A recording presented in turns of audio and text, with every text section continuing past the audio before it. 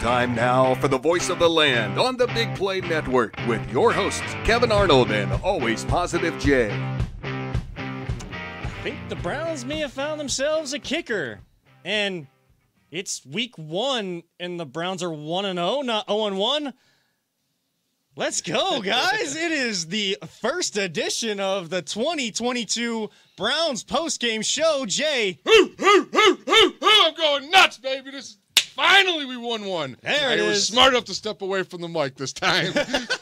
Yes, please do not blow out people's eardrums, but I don't think anybody's going to care because the adrenaline is running through everybody after that epic finish down in Carolina this afternoon. 58 yards of excitement in me right now. 58 yards of excitement, that's right. And this is the Voice of the Land, your official Browns postgame show. Well, I guess unofficial. We kind of took that title.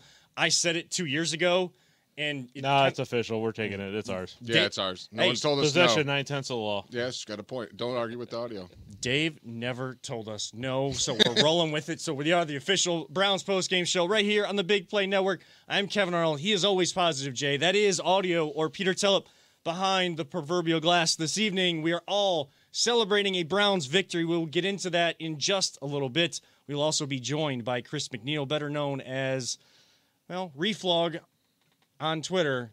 That's the guy, McNeil. If people just know him by one name, and if you're known by one name, you're doing something right. You're doing something right. So we will talk to him about 7:30 tonight. So we'll get our reactions in, get his reaction, and we do still talk other sports. Baseball team went 5-1 on the road trip. Did what they needed to do. Swept the Twins, man. So we were on a little downfall there. Yep. But when you come back and you sweep the Twins in this division race we're in, I'm good. I'm good with that. Just keep winning. Just keep beating our division, guys. Finish strong. Keep beating the division, that's for sure. And I know the team that's now behind them is the Chicago White Sox. And right now, the team that they get to face more often that's behind them is the Twins. We're going to need some games against the White Sox and see how we match up because we need to keep pushing both of those teams backwards each time that we play them. But we'll talk about that a little later on as well. But we got to react to the Browns game. We are brought to you tonight by Vector Technical. They'll get the right person and the right job the first time. And, of course, partnered with LPV Productions.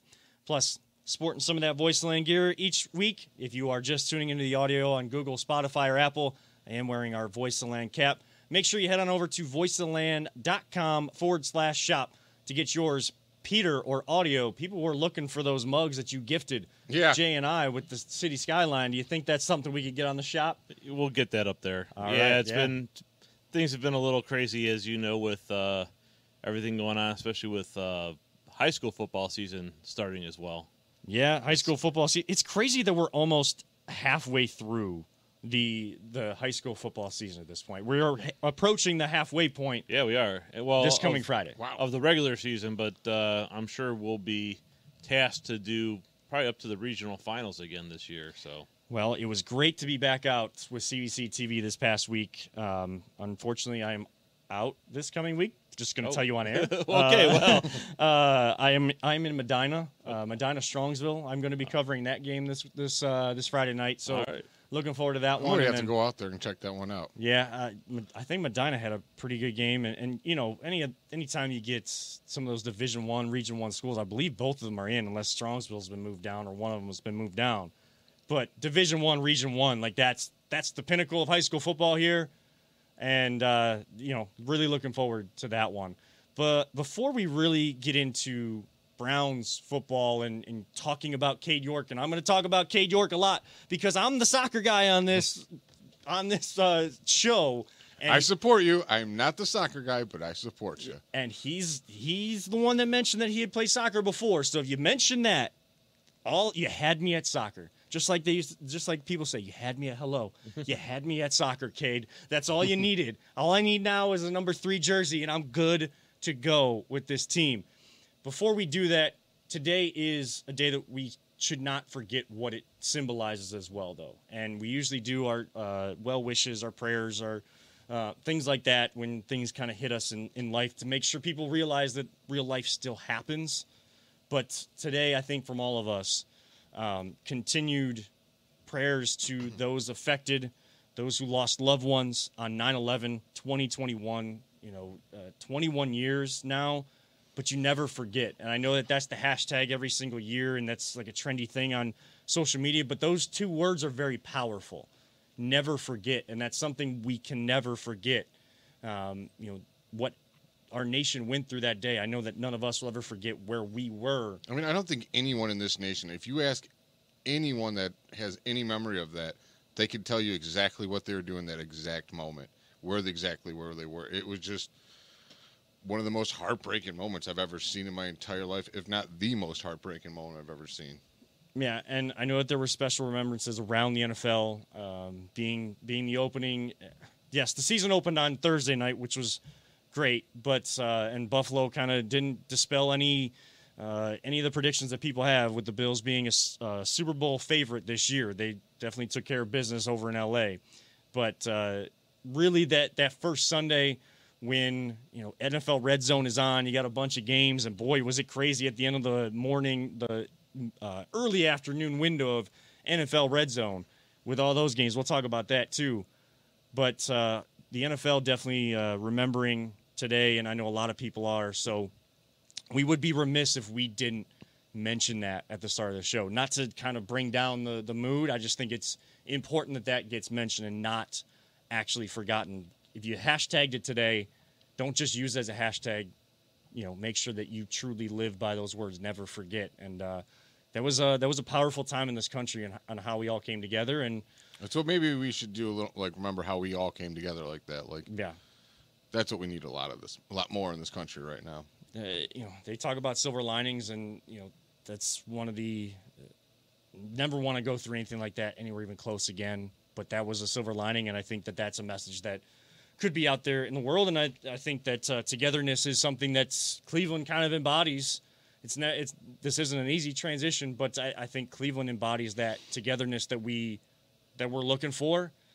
And the one thing that brings everybody together, the Cleveland Browns. Jay's got his Nick Chubb jersey on. Nick Chubb definitely representing this afternoon. The run game, I mean, Stefanski sticking to it all game long, and that offensive line, and not all game long. There's but sometimes at the end of that game, I feel like you got a little cute there with the pass, but yeah. So that left a little to be desired, but implementing Chubb and Hunt the way we've kind of wanted to see both, and of a them lot on the more field, than we have in the past. a lot more, and yeah, they're putting it on film, but people got to stop it. And if there's probably other looks from those formations that they had. As soon as I saw before the first touchdown, Nick Chubb's in the backfield, but who do I see at fullback? Kareem Hunt. I'm thinking, are they really going to throw on first down when you got Nick Chubb running? Oh, wait, that's Kareem Hunt. So this might work. You get him out of the backfield, wide open, just falls down in the end zone, touchdown. Now you take the lead after the offense looked abysmal up to that point. It's to be expected to a certain extent because the starters didn't really play in the preseason. Do you think that played anything into the start of this game? I mean, then they're still gelling together. This is their first year together. Like last year, our defense, what it looked like at the beginning, like we had to gel, like we were still learning things. And as the season went on, the defense figured out how to work with each other. They figured out their schemes, and they were a hell of a lot better. And I expect the same from the offense. Do I think it's going to become prolific? No, but I think it'll be good enough to get the W with the defense playing the way it should be playing. I'd like to see them finish games a little stronger than they did today, but they still played really good for most of that game today. They did play really well, and of course, there was the underlying storyline, the main storyline of why this game was, meant a lot more to people watching that didn't have a rooting interest in it because of the guy that was on the other side now playing quarterback. This show is not going to get that much into Baker Mayfield and the back and forth. The Browns beat the Panthers today. They Yes. didn't beat Baker Mayfield. They beat the Panthers. The Browns beat the Panthers. The Browns allowed the Panthers to get back into it, and Baker definitely played a role in that.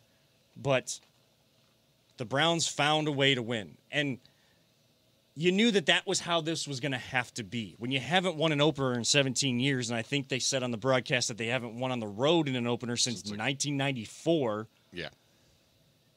You knew it wasn't going to be as easy as it looked. It looked real easy, like they were in control, even though only up 2 scores.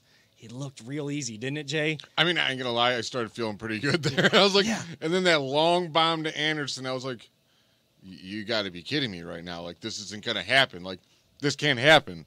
Like, I can't lose another opener. I'm sick of losing another opener. And the way they ended that, I just can't believe it. Like, to be put into that spot for a rookie to hit 58 yards on the road to win a game in your first time ever, and you nailed it. Didn't even, like, come close to missing it. Probably would have made it from 65. Unbelievable, dude. Oh, yeah, he had a ton on that. I mean, the way that it hit the back net, and, with the power on it and pushing. He's going to rip that net one of these games, I bet. Right. You see a lot of these long field goals where they drip over the crossbar or, they still had maybe a yard or two more, but it lands on the ground. It doesn't even hit the net. That one hit the net and pushed it back as if he was right. It was like a chip shot. That field looked like goal. it hit the net, about halfway up, too. I mean, he had a lot of leg in that, and I'm just so thrilled that we are not on the receiving end of being beaten by a game-winning field goal of, We got our 50 own plus version yards, of Justin Mother Tucker. Finally.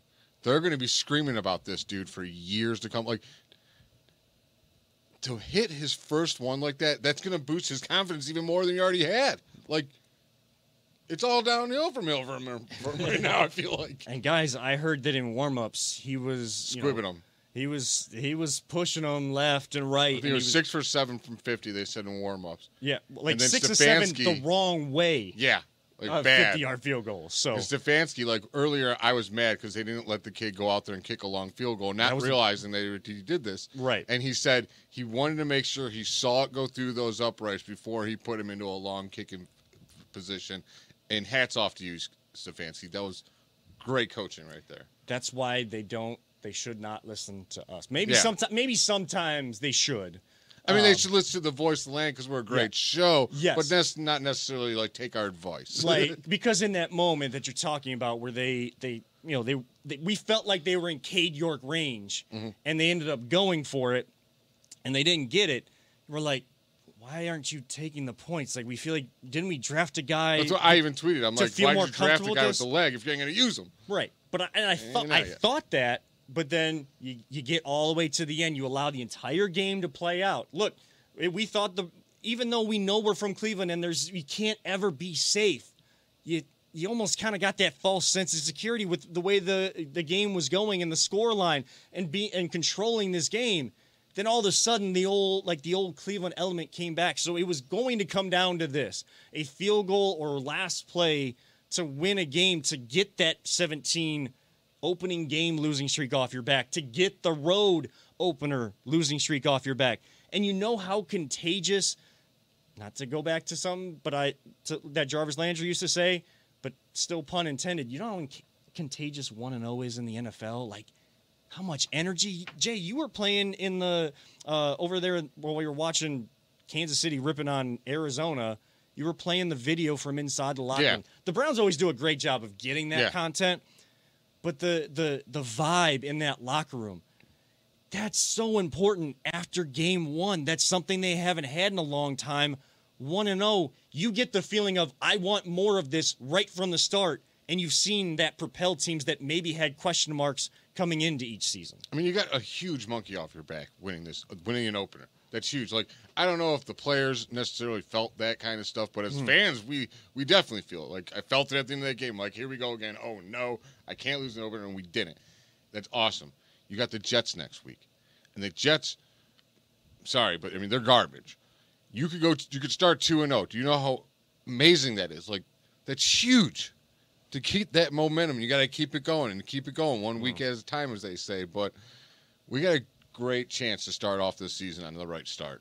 Yeah, and you have basically within 5 days of each other, you got back-to-back home games. And yes, I know that Pittsburgh won today. It was almost like Cincinnati and Pittsburgh didn't want to win. They were like, here, you the loudest take it. doink ever. Oh, my God. Holy moly. I don't know if it was the TV or I heard it from my house, but, oh, man, that was a loud doink. That was loud. It was insane. I couldn't believe how loud that was. Like, overall, the crowd noise, everything else, that thing just reverberated through that stadium. Jana was laying on the couch while we were watching the end of all these games at the apartment, and she hears that, but she was looking down her phone, and like I'm watching this and I see it, and I'm like, oh, and she's like, oh wait, what was that? Did something happen outside? It's like, no, the dude just like clanged it off the. It sounded like a bird flying into like a glass door or something.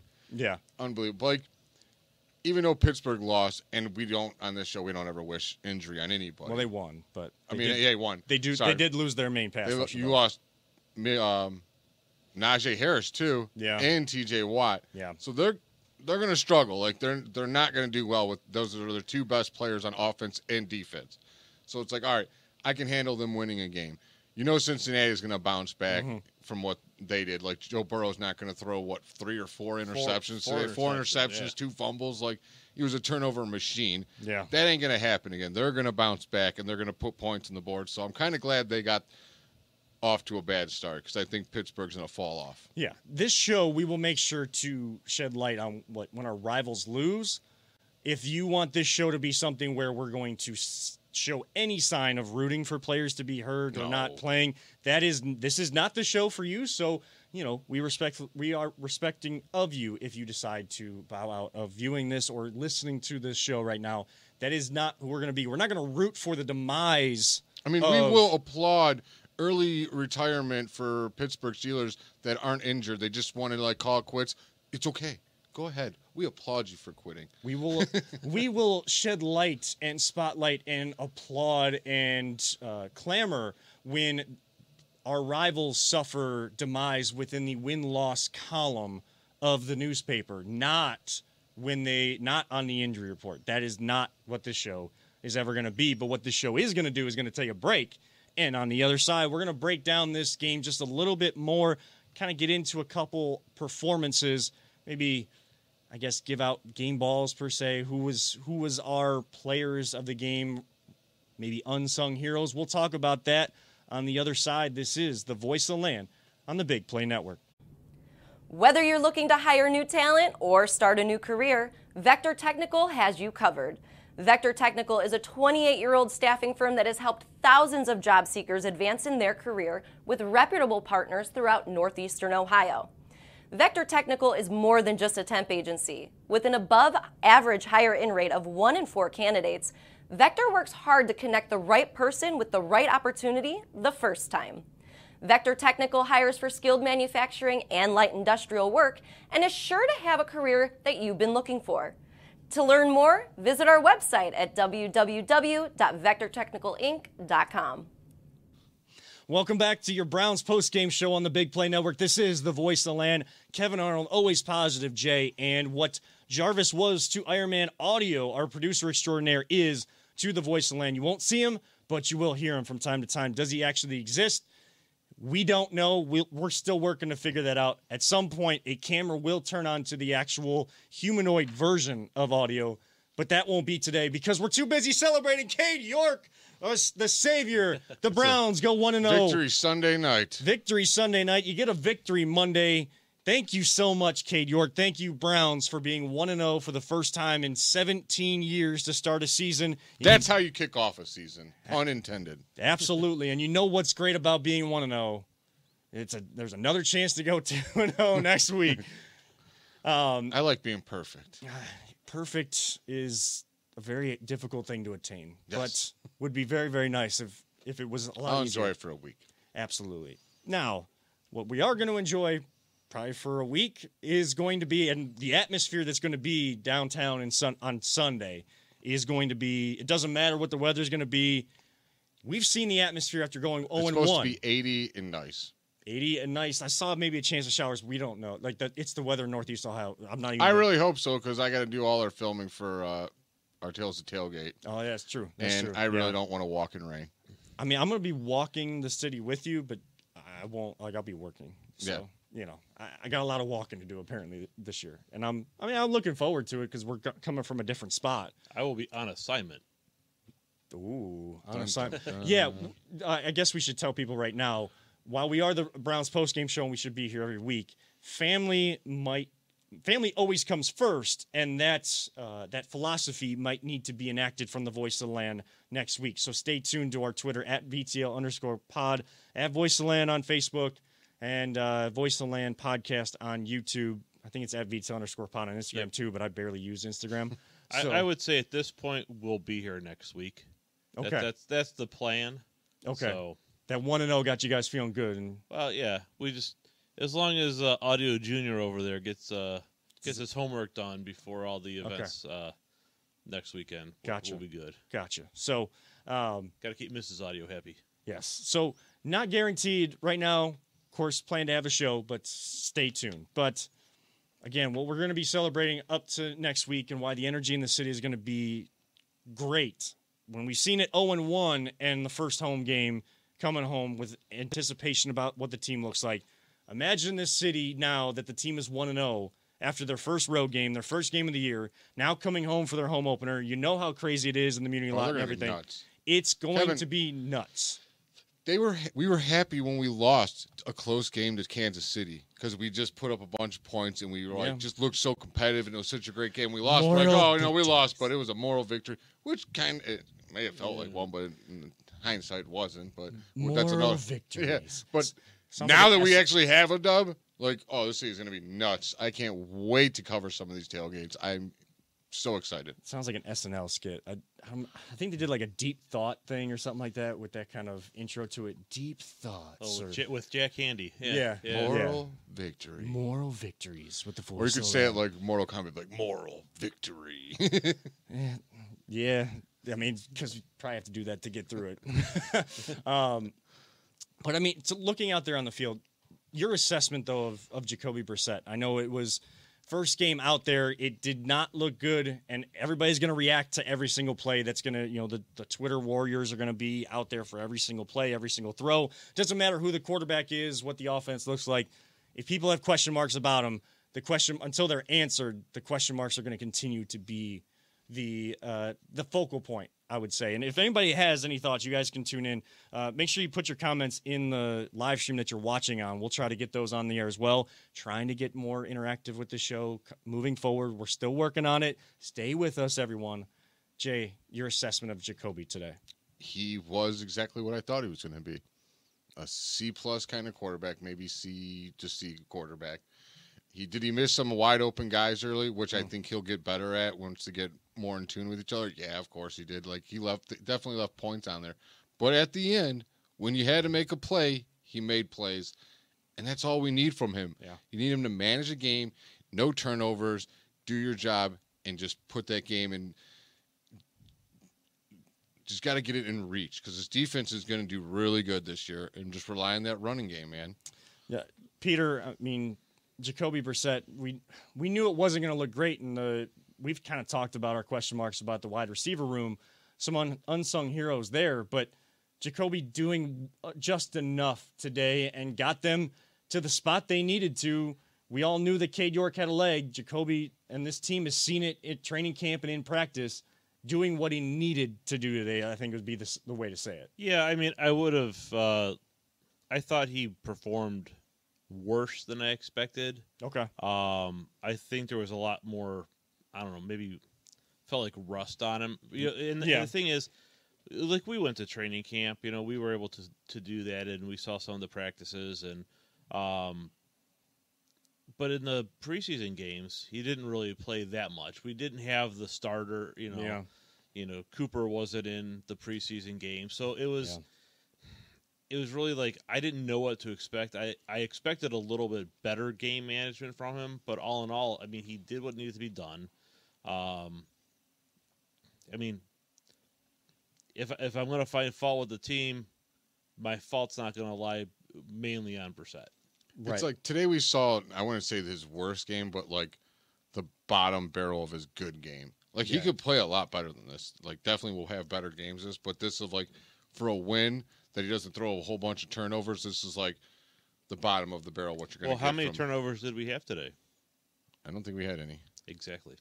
Right. So keeping the ball and winning the turnover battle that's one of the little things that leads to victory in the NFL. We won by 2 points, but it still counts as a win and a win in the win column.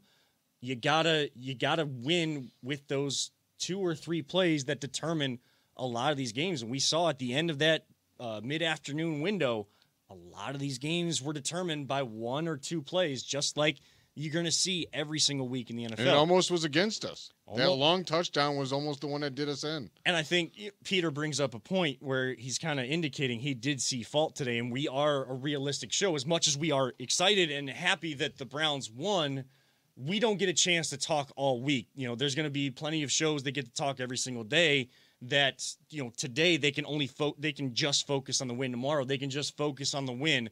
Then Tuesday and Wednesday you switch gears to talking about the Jets and what needs to improve. We don't get that luxury. So, Jay, where did you see the fault today, or where did you see those improvements? I mean, the defense had a couple blown coverages. I think John Johnson was supposed to pick up the wide receiver, and he just didn't. He went under the underneath route, and the guy, like I said, just gone wide open. Mm-hmm. But like I said, it's week 1. There's going to be all kinds of mistakes all over the place. And the best part is, like, making mistakes in a win, you get to, like, as a coach, you get to let them enjoy it, right? But you get to humble them at the same time when you go watching all that film. Like, oh, don't get ahead of yourselves, boys, because you may have won, but you didn't win a perfect game, right? And that's great. Like, a coach almost got to love that. Yeah, and we saw at points how good this secondary can be and how deep it is. And now Martin Emerson coming into that room. He had like 1 penalty against him, but you hadn't heard his name up to that point. And I didn't really hear his name after. That's kind of a good thing. Mm-hmm. You know, Denzel Ward, people aren't going to target him too much out there. So that's just, I'm calling it the Lonely Island now because right. No one wants to go there. No. And, we also saw from the defensive front, we saw Clowney and Garrett making those plays. I think the next step in that evolution, like you said, cleaning up the miscommunication on the back end, but also those guys. And if Myles Garrett wants to be the guy, if he really feels disrespected about being the 11th ranked player in the NFL in that top 100, whatever Madden, I know he got 99, but if he gets disrespected by a Madden rating or, not being considered even a candidate for Defensive Player of the Year, it's got to be that last drive by the Panthers where they got their field goal. I know we stopped them with the 8 seconds, but you better stop a team when they're backed up and you got 8 seconds like that, and they're not really knowing how to operate in that situation. But the drive before that where they got the field goal to take the lead and you felt like, oh no, is this happening to us again? You want to see those guys and the guy step up in those situations. I'm not saying anything against Myles or anything like that. What I'm saying is Aaron Donald made the play to finish off the Super Bowl. We feel like we have that guy on our side of Myles Garrett. Now we got to see that in a drive like that where a team has a chance to come back on you, shut the door, finish it off, don't even get back to your offense where they have to go and then go kick a 58-yard field goal. I'll take it. I love Cade York, but you want to shut the door sometimes too. I mean, yeah, totally. Again, but other than that, a hell of a game. I mean, yeah. if you're looking at this game from just the watcher's point of view and not being a Browns fan or a Panthers fan, like that was one hell of a game, man. Yeah. I mean, I have no nails on my fingers because I've chewed them all off because of it. But wow, what a game! Yeah, and as bad as the Panthers started, Matt Rule is definitely on the hot seat to start this season down there in Carolina. Oh yeah. To see that second half from your team, where you're trying to get some pieces to gel together down there, and it's much more new. Matt Rule probably has the most talent he has down there in Carolina. You like to see that from your team, but if you don't finish, and I think that was what was important in that video in the locker room, Stefanski has these guys, knowing exactly what their key cliches and terms are. He said, we got to play start to, and everybody finished it by saying finish. Start to finish. You got to go start to finish. If you don't finish, doesn't matter what you did in the beginning. You got to finish the game. They found a way to do that. Instead of giving out game balls, like I know everybody will, like player of the game and stuff, who would be your unsung hero before we bring on Chris McNeil from the Big Play Reflog Show and reflog_18 on Twitter? The guy that everyone cried about that he wasn't making any noise during the training camp and stuff and preseason game, Donovan Peoples-Jones. You made some hell of contested catches today, man, in big moments, too. Hats off to you, young man. 6 receptions for 60 yards, but big moments to get first downs. Huge catches too. And what I like about it is I actually kind of thought maybe DPJ could start to break out this year because I didn't hear anything about him in the preseason. Yeah. Last couple of years, we heard, oh my gosh, this DPJ guy is the one that's flashing. He's all over the place in preseason. He's going to have a great year. Where is he? Where is he? It doesn't seem like he's there, except for that game winner against Cincinnati a couple years back in 2020.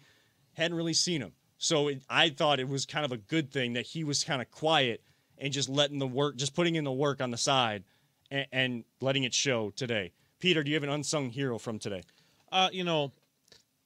There's, I would say Hudson coming in. Mm-hmm. Good. That was a You tough don't hear his spot. name, that's a good thing. Yeah, and that's just it. And honestly, I think the guys in the trenches, because there were really not. I don't know the flag total, penalty total we had, but there were not like a ton of mistakes made on the front line. And McCaffrey only 33 yards they held him to. Yeah, and that's a good question too, because one of the question marks about Stefanski and these teams is that they've been undisciplined and they've gotten a lot of penalties against them. Just scrolling through ESPN's box score here and just trying to see if they have penalties or anything like that, but I don't see penalties.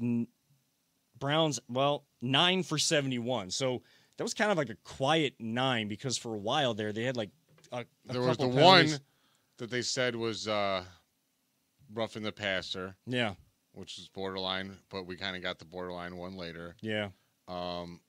The pass interference on Emerson, that's 15 yards. So there's 30 right there just in 2 penalties. Yeah, so Yeah, but there were games I think last year where it's like we were just shooting ourselves in the foot with Right. You feel like you're false driving, starts, you're driving, then holding, It- drive killer. right. yeah, it didn't feel like the penalties were what helped the Panthers get back Yeah. in the game. It was, the I mean, Panthers it helped us. Yeah, the Panthers coming back was them taking advantage of miscommunications like you're supposed to do, and that's going to happen when a team's able to come back. Defenses are going to be making mistakes, so they took advantage of that, and our defense making those mistakes, but not the penalties. I didn't feel like. My unsung hero before we hit this break, David Njoku. I know he's taking a lot of flack because he's getting a lot of money, and when you see one reception for 8 yards, 7 yards, the money does not equal that. He only got targeted once. You said it before while we were in break. Can't throw to yourself. Can't throw it to yourself. Now, If he did, that would be really impressive, though. is part of that maybe him not running the right routes and things like that? And that miscommunication with Brissett because he doesn't have that chemistry with him? Maybe. But I say he's the unsung hero because I saw countless times, and they highlighted it a couple times very specifically, him setting the edge in the run game. And what was a big question about his ability as a tight end was being a blocking tight end. This league has gone away from a blocking tight end because they're more of that extra weapon out there on the field in the passing game. It is a passing league, but he's doing the dirty work. These wide receivers are willing to do the dirty work still. That was a culture that has been established. Chad O'Shea has done a great job coaching these receivers up for something like that. So David Njoku gets my unsung hero because the Browns had the most success on the ground. That doesn't happen if Njoku is getting penalties against them or not setting the edge and allowing guys to take the legs out from underneath Hunt and Chubb in the backfield today. With that, we are going to hit our second break of the night. If you want some VoiceLand gear, I did tell you earlier where to get it. If you missed it and you're just tuning in live right now or on replay, you just skipped ahead for some reason. I don't know why. But in this break, we have a message on where you can find some of your VoiceLand gear with more to come with the mugs that we posted. This is the Voice of Land on the Big Play Network. Are you struggling to hire the right talent or maybe even find the right career? Vector Technical makes it easy. Since 1992, Vector has provided Ohio employers with a reliable process for hiring and have helped thousands of job seekers advance in their careers. Vector Technical is more than just a temp agency. We invest time to get to know each client and candidate personally.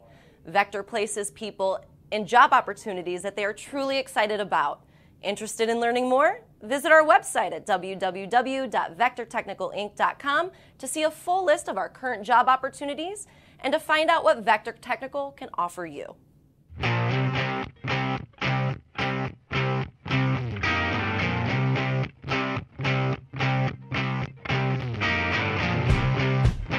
Get your gear at voiceoftheland.com/shop.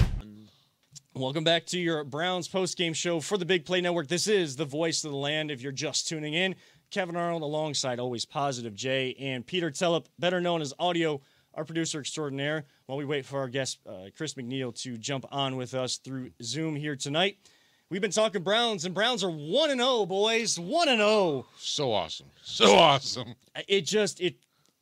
You don't know how to react because we're back at Riggy Bobby. I don't know what to do with my hands here. So we want to know, what do we do here? It's like, put him down by your side, Jay. Back in 2020, we didn't know how to actually be able to react because of the unprecedented times we were in, but Browns made the playoffs. And then they went on the road and they beat the Steelers. I don't know what to do with my hands. Like, this is that kind of thing. And now we are joined, and maybe he can kind of fill us in on how he's been reacting this entire time. Chris McNeil of the Reflog Show here on the Big Play. And as Peter gets him up on the board and bringing him through, getting him set up. Chris, thank you so much for taking some time to join us here tonight. If you can hear us, got to be feeling real good. Browns 1-0 after a season opener for the first time in 17 years. Yeah, hey guys, sorry it took me a moment here to get on. I was having some problems with the computer. I don't think it's used to the Browns winning the first week, so we're having some technical difficulties. I'm not going through the normal protocols to get to where I need to be. But yeah, hey, we won one, right, gentlemen? Yeah. Is this real life? First time, and God, it took a queen dying and a lot of other things happening for us to get a first victory, and we finally do it. We do it against Baker. We do it in Carolina.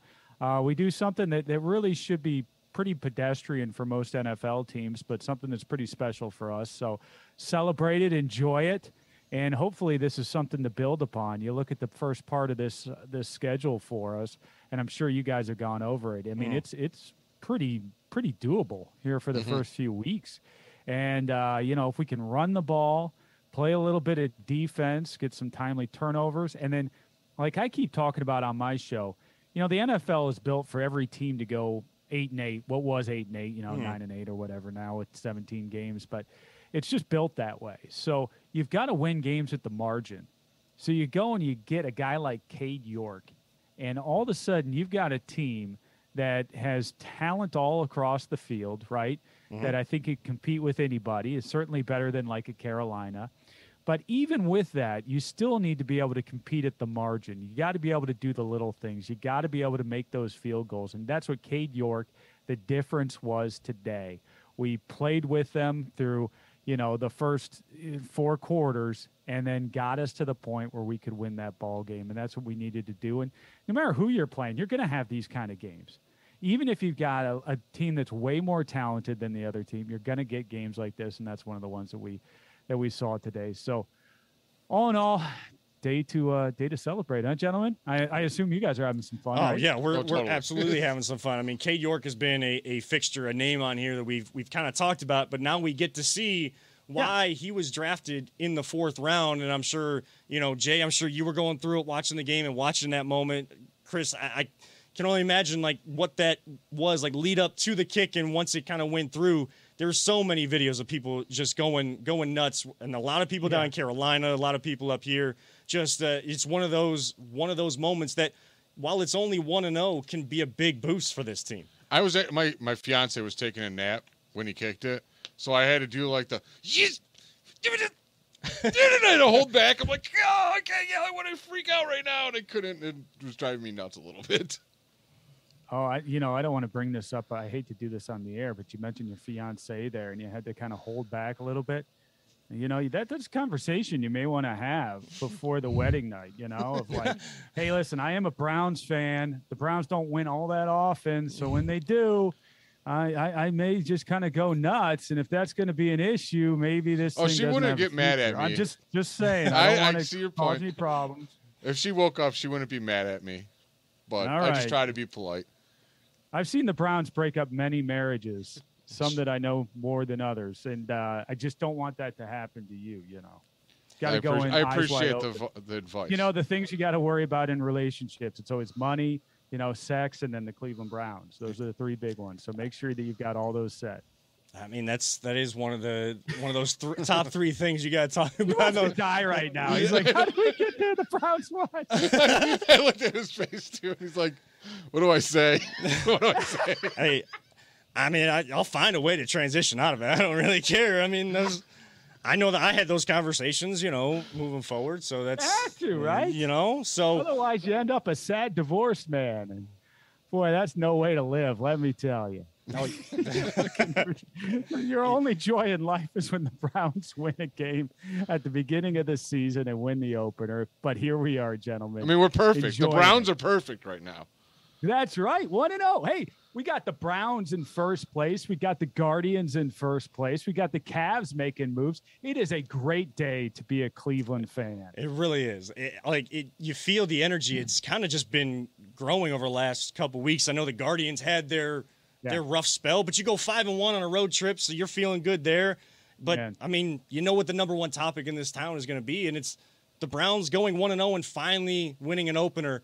Chris, what did you see that you liked kind of during the game that you think is sustainable for this team? We know the run game is going to be there, but maybe from Jacoby Brissett and things that you want to make sure that, because we don't get a chance to talk throughout the week and transition day by day from high excitement to predicting and previewing next week. What are those things that they need to kind of wash away before they really become bad habits? Yeah, on the offensive side of the ball, I liked, obviously, the running game, and when we needed it being there. Chubb, once again, it's just Chubb, goes out there and just has a modest, 110 yards rushing or something. Just I think it was 140 yards, no problem. That's what he does. And Kareem Hunt just right there for backup. It's fabulous 1-2. Jacoby Brissett, that's concerning. He did make some key throws down the stretch, which is very, very important. And I'm not going to take anything away from him there, but he's there to be a maintenance quarterback, and he played the maintenance role. He's going to make me nervous. Some of those throws, if we lose that ball game, people are coming down hard on him today and tomorrow and this week. But we did win, and he did make the clutch throws down the stretch that helped us get there. So, but quarterback play, wide receiver play, Anthony Schwartz was Anthony Schwartz once again. Saw some drops out of him. Saw, not an air show from the Cleveland Browns, but we didn't need it. And so that's from the offensive side. Defensive side, we got to figure out some of these blown coverages. I mean, my God. I'm not sure what Grant Delpit was doing on a couple of plays there. Just completely blown in the secondary. Positives on that side of the ball, Myles Garrett. Myles Garrett once again, and big surprise, right, gentlemen? Yeah. I heard he was all right. Amazing to me. You have a guy like Baker who's putting out T-shirts and everything else, and he talks, and we knew it here in Cleveland. Even when he was here, he doesn't back it up. He really doesn't. And everybody nationally was talking about Baker being all jacked up, having this chip on his shoulder. It's like, hey, we know what happens most of the time when he's all jacked up. You don't know where that ball is going. He's bad decision-making, and usually it's going high when he's throwing it. Whereas you got Myles Garrett, he gets jacked up for a game, and chances are he's going to perform. Now, we had that Halloween game where he was all dressed up and he didn't have a great game, but he sure showed up in this game in a big way, and that was great to see. Hopefully, and he is sustainable. You know that he's going to be there all year, so that's going to be the offensive plan wrecker against teams all year long. And when you have somebody like that is going to disrupt an offensive game plan, that reverberates around the whole defense and is going to cover up some of the other problems we have in the secondary. Having said that, we need to get that fixed, gentlemen. We need to get that fixed. Yeah. You cannot. I mean, Baker, every play where you say, wow, Baker played well there, it's like, he's wide open. Come on. To say I could almost throw it, I can't throw it that far, so maybe no. But in terms of like on target, anybody could have made that. So we've just got to fix that in the secondary. Against better teams, they're going to carve us up. And I thought going into the season we had a good secondary, and hopefully this is a schematic thing, and we can get these guys in the right positions so that those type of things do not happen. Who would have thought when going into this we'd be questioning, like, we need the secondary to tighten things up. But, man, that run defense really shut down Christian McCaffrey, didn't they? Yeah. Yeah, the run Tommy defense was – Yeah. Tommy freaking Togiai shows up. I'm like, oh my God, I've been waiting for that guy. You know, not only has he got a great name, but of course the pedigree being Ohio State. I've been rooting for this guy to be in a part of this line and really make an impact. And finally hearing his number get called a little bit on the interior, you saw some plays up front from those guys and getting into the backfield, not only from Myles Garrett, but along the front there too. So I felt pretty good about that. And of course, getting your paws all over the ball, you always have to say paws, right? Yeah. Whenever they throw the ball on the defensive line, it's always a paw. It's not a hand that hits the ball. It's always a paw. Get those paws up, boys. Get those paws up, you know. Always.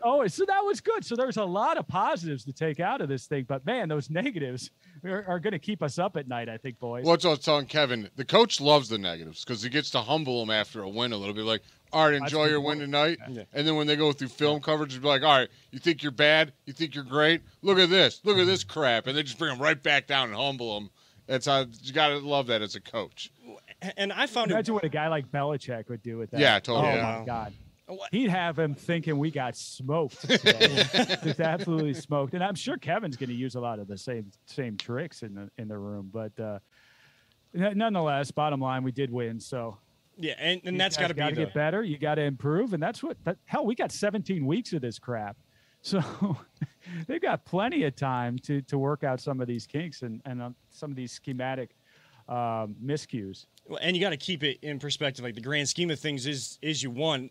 I am questioning how these communication issues happen because it seems like these guys have been working together. You're plugging in a new guy in MJ Emerson, but I feel like it's, and this is just me, so I'm probably wrong because these guys will forget more football as they're playing than I will probably ever know about the sport. But seems like it will be a little bit easier when you've already kind of built a culture and a certain mentality on the back end to bring in one guy, and then the communication issues happen with guys that have been working together. The positive here is I think guys take in the message of what we did wrong a lot easier when you go 1-0. We see some of these things kind of, I guess they show up multiple weeks in a row because you lose that opener and then, you know, things start to spiral away from you. You win it, going 1-0 to start an NFL season. Chris, you've seen it, how important that can be for a locker room. It's just this weird energy you can't even explain.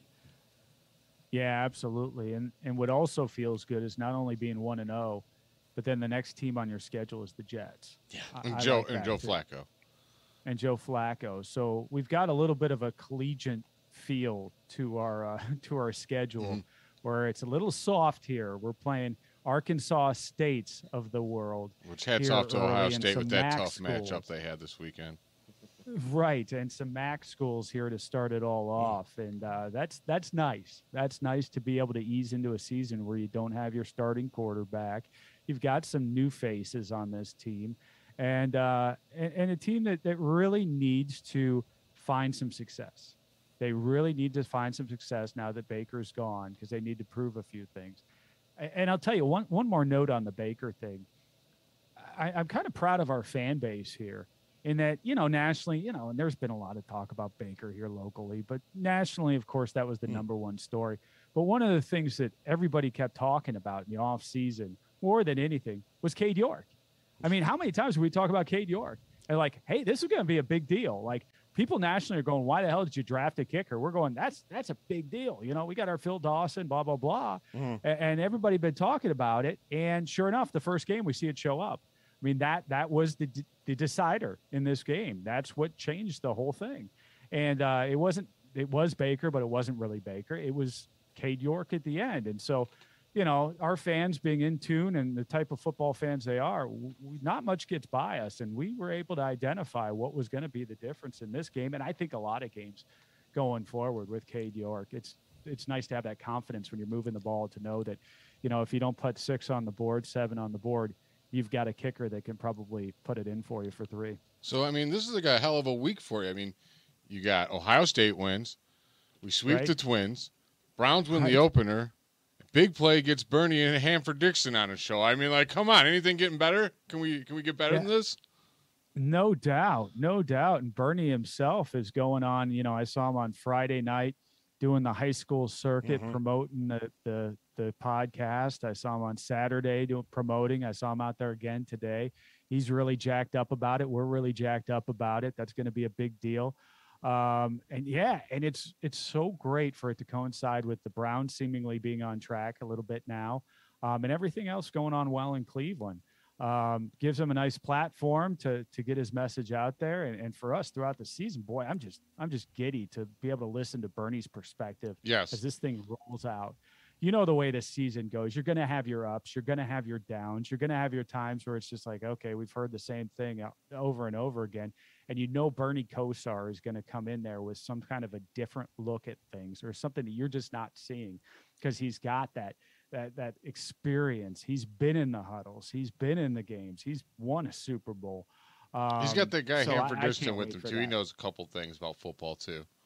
And absolutely. And the guy who founded the Dog Pound not only understands football, but understands his fan base. And it's great to have the two of them together.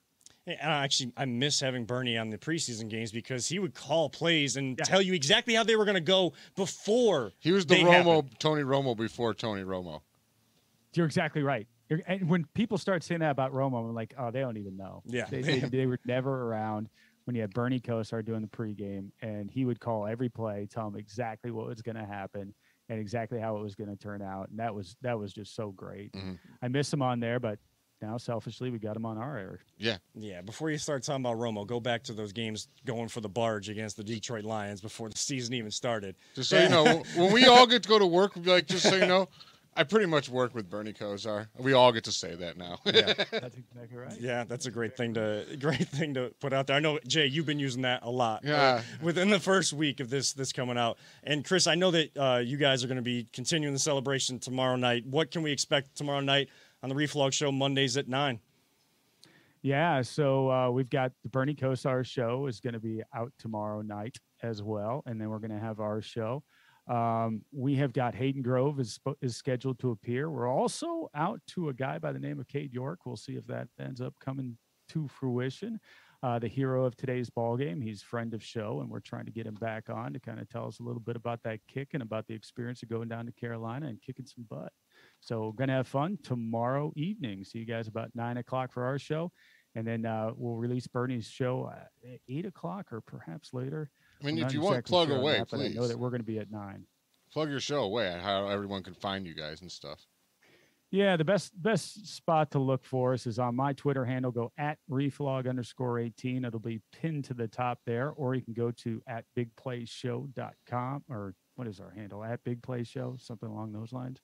I don't know. You can find it on my handle. You can go over there. Yeah. You'll see it there. Yeah, and if you guys do get Cade York on, if you guys want to drop a line to him about if he ever wants to come on Voice of the Land too, I've been a big admirer of Cade York myself.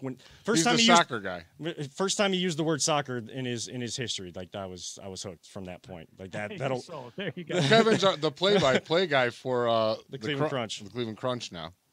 Yeah. So Very nice. yeah. Very So nice. soccer's had a big influence on my life. So if someone says they were connected with the sport in some way, then you've already got me. You play for Cleveland, you got me. Cleveland and soccer, those two words. That's all I need right there. Cleveland Crunch, Cleveland Force, fantastic back in the day. I will never forget going down to Cleveland Coliseum or to the Richfield Coliseum, which is right down the road from me. I grew up in Bath, went to Revere my freshman year. But in any case, it was right down the road. I'd go to a lot of those games, and it was just so much fun. There was some great energy around those teams too. I'll tell you, the fans really got into it, and me as a kid, I just enjoyed the heck out of that stuff. So I have a mad respect for that soccer. And they always make a great family atmosphere there. And now that they're back, they're trying to build it, and some games coming to the IX Center, so a little bit more space for this reincarnation of the team too. So hopefully, getting back to some of those memories. But Chris, thank you so much for taking some time with us to enjoy this Victory Sunday night. Enjoy the rest of your Victory Sunday and your Victory Monday. Chris, thank you so much for coming on the show here tonight. Thanks, guys. Go Browns. Go Browns. And that is Chris McNeil at reflog_18 on Twitter. And you can catch the Big Play Reflog show tomorrow night at 9. And, of course, Bernie and Hanford Dixon, the Bernie Kosar show with Hanford Dixon now on the Big Play Network. You can also, I know that the audio will be out there just like ours is all the time, but the show seeming to be aired at 8 p.m. So a big Browns night to be right here with the Big Play Network at Big Play 216. all across social media. Make sure you guys tune in. Get that insight from the great Bernie Kosar and top dog Hanford Dixon. Kevin, can we break last week's record for the shortest segment ever next? I hope so, but I don't want to disrespect the Gardos that way. All right. Don't want to disrespect the Guards, but we will be right back. We got to celebrate. It's a victory Sunday night. The Browns are 1-0. The Guards are still at the top of the AL Central after a sweep of the Twins. We'll talk about that next, enjoying this victory Sunday night right here on the Voice of the Land on the Big Play Network. Are you looking for a career in manufacturing? Vector Technical has you covered. Vector Technical is a 28-year-old staffing firm that has partnered with some of the biggest and the best companies throughout northeastern Ohio. The recruiters at Vector Technical will coach you through the entire job process and will help you land an opportunity that you are truly excited about. Vector does not add any additional fees and offers benefits as well as free online skills training through Penn Foster. To learn more, visit www.vectortechnicalinc.com and make sure to check out our job board to see a full list of our current opportunities and apply. Welcome back one final time on this Victory Sunday night. Your Browns post-game show on the Big Play Network is the Voice of the Land. Kevin Arnold, always positive. Jay, Peter Tellep, and we got to celebrate the Guardians being also still at the top of the AL Central. Most people will probably only focus on the Browns, and rightfully so. Cade York is our savior from the gods with the foot of gold after 1 week. Overreaction Sunday night, overreaction Monday? Sure. Maybe, but we're allowed to. After not winning an opener as many years in a row, we're allowed to go nuts. And normally give it like 1 day. No, I'm giving us 2. I'm giving us 2. Don't worry. By the time I get to work tomorrow, I'll feel like I've only had like 12 hours for it because gotta hit that grind, back to work tomorrow. But at least you'll feel that Victory Monday energy anywhere that you are. And you should feel it from your baseball team, too. Again, while other people may not talk about it, we are still going to talk baseball. Guardians, again, we've talked about throughout the season how difficult a baseball season really is. We said last week, we're really down in the dumps. We don't feel good. We're losing our lead. All of a sudden, you go 5-1 on a road trip. Stephen Kwan doing Stephen Kwan type things.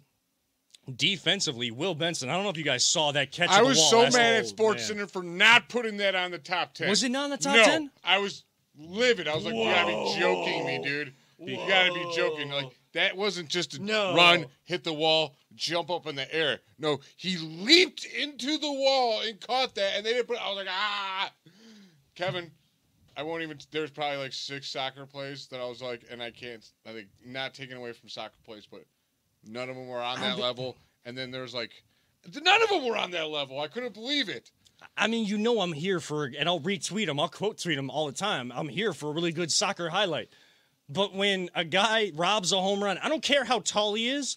He's not, he's still learning the outfield position. And he's been transitioned between left and right and center. So he's learning all of these different angles and everything. When a guy like that, as a rookie, is robbing a home run in a crucial division matchup. They don't like Cleveland, dude. Dude. That's what it is. They just don't like Cleveland, dude. All right. They don't do that. And then I'm not trying to get into this Baker talk, but if you listen to the media all week, it was so sympathetic over Baker. But when he was here, it was just, he sucks. He's garbage. They need to get rid of him. As soon as we get rid of him, he's out of Cleveland. Like, this guy's going to bounce back and have the greatest season ever. Like, I'm so sick of national media. Oh, my God. They're so against us. I was, once, when I think I'm out, they reel me right back in. Oh, you go against Cleveland? Oh, Kevin and 7 will be there. I don't know why I just talked in the third person. But Guardians do sweep the Twins, and they're in third place, 4.5 back. The team that's kind of found a groove has been the White Sox, who are 2 games back. Looking ahead at the schedule. We need LaRusso to come back for them. Because, I think he was holding them back big time. Yeah, we said we don't like to wish ill will on anybody, and he is dealing with I know. I want him to get healthy, but I do want him just back. Yeah. I don't know what the disconnects between LaRusso, who's shown he's been a great baseball manager. The games just passed him by, I believe. I think so. Was he out too long? Like, is it just so new age? I mean, it doesn't. people still talk about how baseball needs to change for the new era of athletes, and it's still kind of catering to the baseball homer, the baseball purist out there. I don't know. I just don't think he can connect with the young players. No, dude, he was falling asleep in the dugout. Like, that's not good. Yeah. I feel like part of that was probably the illness, so we pray for that. We do. I didn't even know what was wrong with him, to be honest with you. Yeah, I just know that he had to step away because of dealing with some health problems. That's all that's been said. Wish you best health. Just get back to your team and get him back to losing, please. Well, I think the Guardians just need to take care of that. Now, we start a home series with the LA Angels. Now they're basically out of it, but that's kind of a dangerous team at the end of the season. Yeah, because you get Shohei, who could be an MVP, and Mike Trout can hit a home run at any given moment. But that team, there's a funny joke on ESPN on RBS. They're like, Shohei Ohtani strikes out 12 in 8 innings. Yeah. Mike Trout hits 3 home runs. And Angels lose 5-4, and you're like, and that literally happened to them all the time. It happens to them all the time. Well, I don't know who they were facing, but you remember the 8-7 loss that they took, and they had 7 solo home runs. They hit 7 home runs in a game. Peter, this is it was mind-boggling. I feel bad for Angels fans, dude. I feel bad for them. I feel bad for Mike Trout and Shohei Ohtani. These are guys that should be marketable, and yet you can know all you need to know about baseball when you know that someone doesn't know who Mike Trout is when they see him at a batting cage with his dad. Mike Trout is supposed to be the face of this league. Yeah, the Guardians are actually, for locally, they really get their word out on their players. They do. They do. Everyone loves who's the younger outfielder, SpongeBob. Oscar Gonzalez. Hell of a season for his Oscar rookies. SquarePants. Yeah, he's got the SpongeBob thing going. Dude, everyone great. knows Quan. All these everyone in Cleveland knows all these players. They do a great job marketing locally. MLB needs to do a better job marketing globally, nationally for all the players. Well, you know the other reason why people locally know the Guardians players, right? Because we love our baseball. Because we love prospects. This organization loves prospects. And we hear about prospects forever, and then when they get up to the team, we've heard their name for so long, we recognize the name. Yeah. It's like, oh my gosh, this is going to be the guy to turn it around. One thing I do love about the team is just how excited they are for each other. Because you were talking about that catch last night, and on the broadcast they showed that thing it seemed like 50 times. Because they were just they were so impressed with that catch. And then, but Quan's reaction to it was just, he was just so thrilled. That was cool. Quan is a very energetic player, man. He gets pumped. These guys are young, and they're exciting to watch. They don't know any better. And you talked about it. They are prospects. They've played together for a little while. Even if they get traded in, they've played at other levels. So now they're bringing the minor league system up to the big leagues. We've had 14 or 15 players make their major league debut this year, and you are 2 games ahead in your division in September as we approach mid-September. Can I just say one thing before we get off here? Yeah. So we got these young guys coming up playing great. Yes, they are. But there was a guy that I heard everyone saying they should probably get rid of him. He's on the downfall of his career. Get him while he's peaked. Is Shane Bieber. He has not peaked. He has so many great years ahead of him. He just dropped below 3 ERA. Put some respect on this dude's name. He's a Cy Young winner, and when you get to the postseason, you're going to appreciate having him on your team. And when you got to face your division 19, 20 times a year, all the metrics, all the analytics are going to help guys go against some of these top-tier pitchers. Shane Bieber still shows you night in and night out, even if he's having not an off night or not a great night, he still battles through 6 innings. Dude, he's still a Cy Young candidate pitcher. And I'm sorry to bring up a trigger word here in Cleveland with battle, battle through. That's what Hugh Jackson always used to say. Our guys really battled today. We didn't win. Really battled. And we got to look at the film. But Shane Bieber, that's a guy, that's why he's the number 1 in your rotation. And then other pitchers like Tristan McKenzie have been developed the same way. Even when you don't have your best, can you get us through 6 innings? Can you give the team a chance? If you give us a chance, we are going to do all we can on our end to win it. We've seen the offense sputter at times, and they haven't done that. It's 162 games. It happens to every single team. But this team, fun. F is for friends that do stuff together. Like, I'll go with the whole SpongeBob theme and make this really fun. Like, for a second there, I was like, "What are you doing?" Yeah, I don't I know. watch SpongeBob. I was You like, don't know. What are you talking about over there, dude? Man, you don't know like the fun song from SpongeBob? Oh, Oscar Gonzalez would get it. So I know he that's would. what makes them fun. Yes. Because Oscar Gonzalez and this whole team would get it, and they all love that he's there. And then the kids that are out of the games, they're having a great time with it. Even if they lose a couple games here or there, don't freak out. Like, they are going to be kind of even keel the rest of the way. They're going to be in this. Can they get there? Can they finish the job? The Browns finished the job today. Their mantra, start to finish. The Guardians have kind of built and grown from the start. Can this young team really take those steps to be a year or two ahead and finish? We think so, but it's going to be fun to watch no matter what way it goes. Yeah. I mean, can't wait to see how this season ends. I just keep that. I know the Browns have started. We're in full football mode now. There's football on Thursday and Friday. I mean, we're Saturday. about to get into a trifecta here. The Cavs are going to start up, and they're going to be long and excited. The Indians are going to be into the playoffs and the end of the season baseball. And the Browns is like, oh, my God, does it feel good to be a Cleveland sports fan. I know we are the Browns. And it's all the contents. Bring me the content. Bring the content to us, please. Maybe let it happen closer to Sunday for the other teams. We need all news drops on Saturday nights or Sunday mornings. Like you make a trade on Wednesday or Thursday. Now everybody's talked about it ad nauseum. Now we come on Sunday night. People hear, oh, Donovan Mitchell was traded to the Cavs. Oh, I've heard this before. Click off. We are a fun show. Just like the Guardians are a fun team and the Cavs are going to be a fun team. The Browns gave you a fun opening day. Stay with the Voice of the Land. We are a fun show, and we are the Browns postgame show on the Big Play Network. And it's time to sign off. As fun as this has been. Every week we go, we're going to get off at 8. We got stuff to do. We're going to try to cut it at 8, and we never do because we have fun.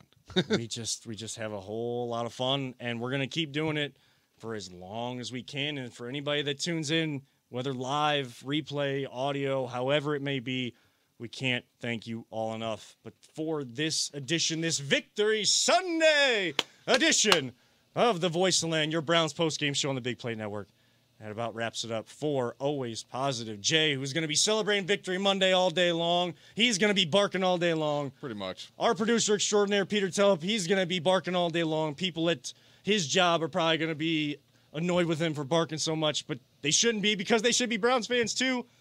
I am Kevin Arnold, reminding all of you, don't let anyone ever tell you it's just a game.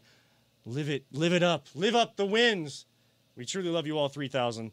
And as our great late friend Mike Allen always used to say, all gas, no brakes. Plus, don't talk about it, be about it. And this Browns were about it tonight. The Guardians were about it the last 6 Cade games York on the road. was about it. Cleveland on fire. Cade York, he is the savior. Please, Reflog Show, help us get Cade York if you get him too, because I got to talk to Cade. It's a little tough when we're the post-game show to get him to come on afterwards. He was in the office this week, and I didn't even get a chance to talk to him. I need to talk to Cade York. Somebody help me, please. But until that point, this has been the Voice of the Land. Thank you so much for tuning in. Have a great night and a great week. Here we go, Brownies. Here we go.